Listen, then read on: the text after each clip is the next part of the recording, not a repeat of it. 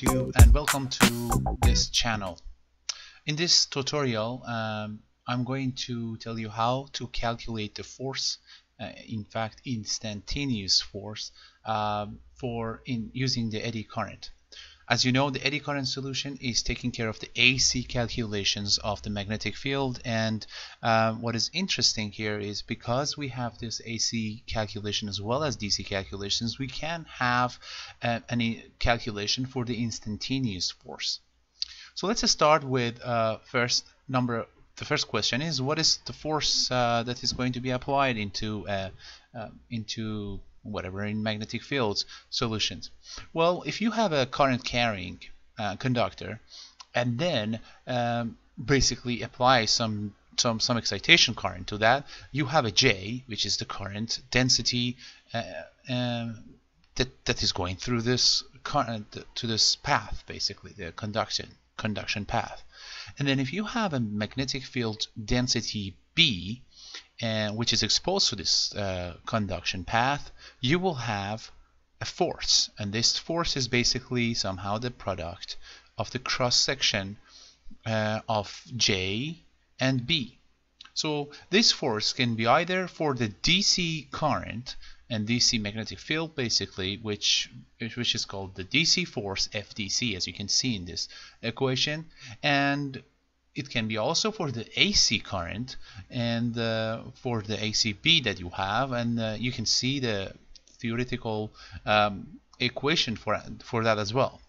So when you have an AC excitation current and basically you create some ACB as well in whatever system that you are studying, what we will have is basically we would have a DC and AC force at the same time, and when you add these two forces all together, we will have an instantaneous force of FDC plus FAC, as you can see here.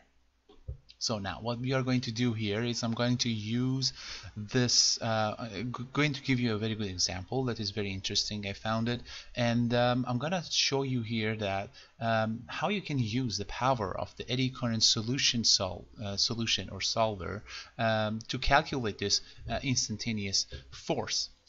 In this particular tutorial, you are going to find something interesting as well, and that is we are going to do the simulations both in 2D and 3D, so you can easily see the differences between the 2D and 3D and what you would lose when you switch to the 2D Maxwell design. Okay, and one last thing is, as I said, you need to have magnetic field and need to have a J.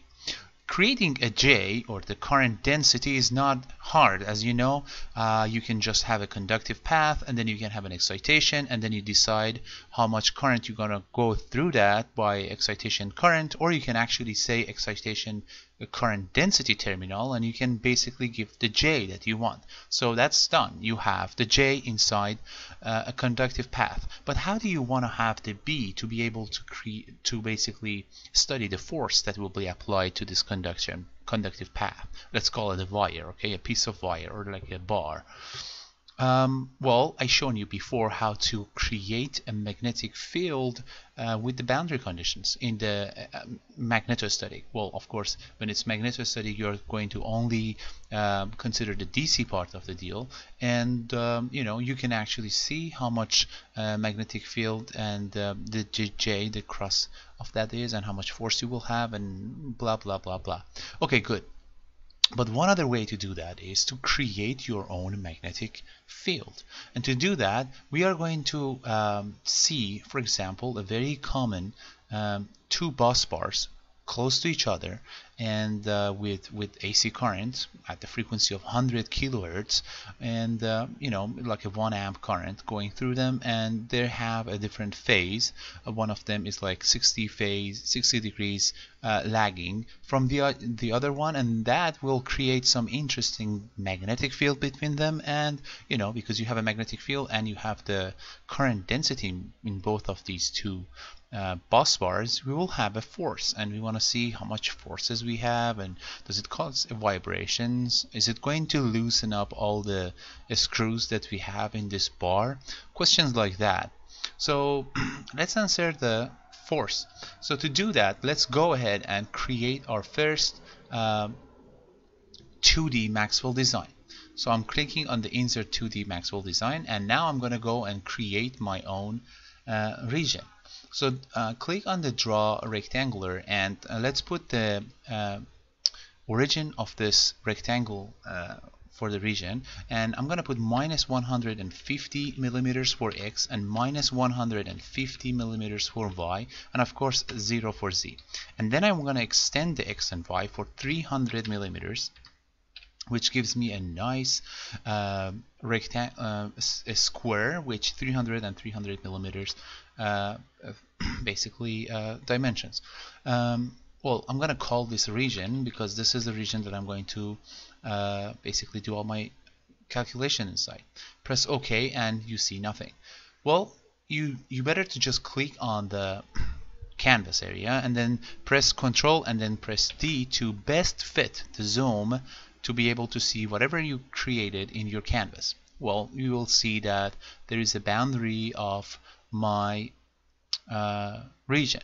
But hold on a second, this is only a line, and as you can see over here, this is only a line. So to whom that see this is not good, because we have a closed polygon, but it doesn't make it to be a surface.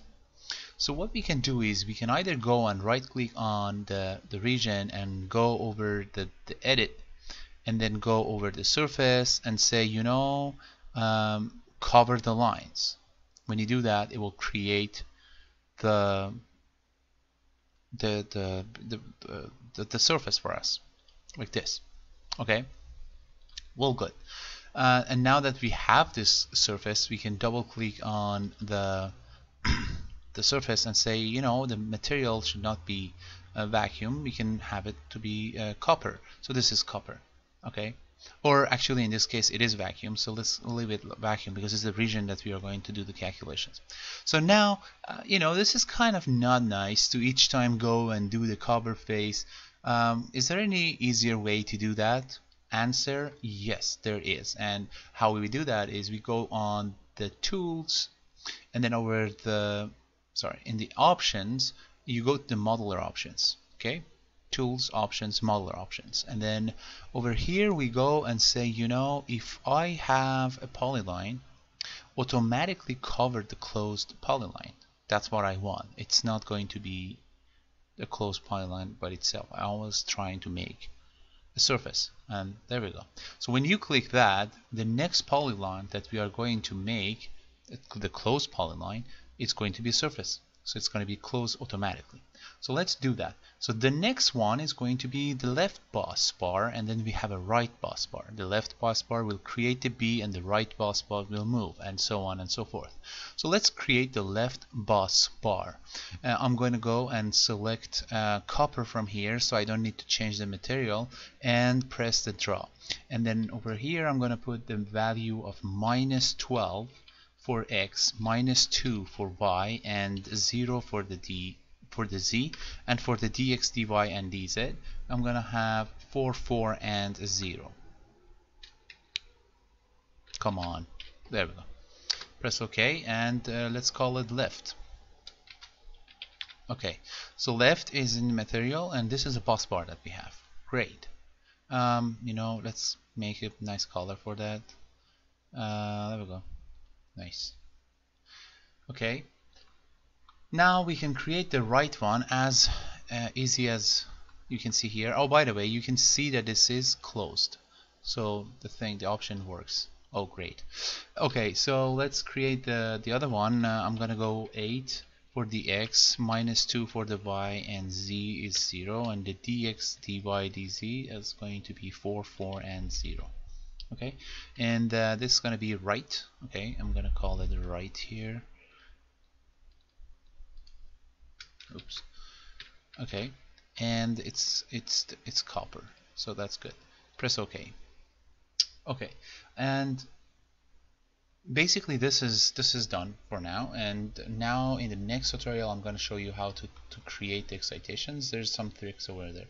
So you learn how to change the lines the closed polylines to cover the surface, and also you know what we are going to simulate in this tutorial.